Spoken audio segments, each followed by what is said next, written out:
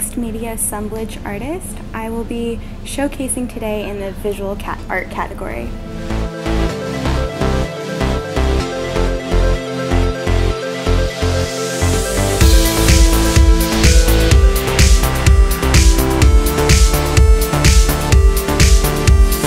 I guess the process really begins with my mood and what I'm drawn to at the time, whether it be a character in an opera or something from mythology or just something in a magazine that really struck me.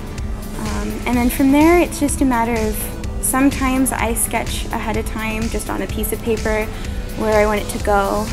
Often I don't, I just kind of see where it takes me and add media on top of the painting afterwards. So I'll glue or add in with the paint anything from newspaper and tissue paper and tin foil and fishnet to metal and plastic found pieces to anything you can imagine.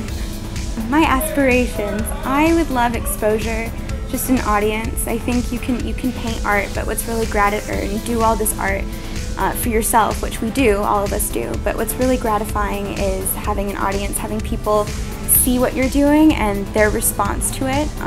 I guess one thing when I was performing, that was instantaneous.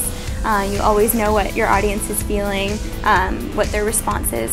With visual art, unless you have a platform, unless you're out there in the world, it's really hard to discern what people are thinking or what their take is. Oh, Raw is fabulous. I am so grateful to be part of it.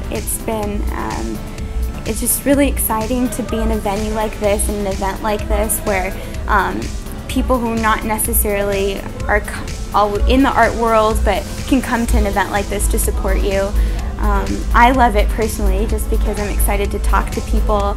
My whole office is coming. I have a blog, sabrinabrett.blogspot.com. My name is Sabrina Brett and I am a raw artist.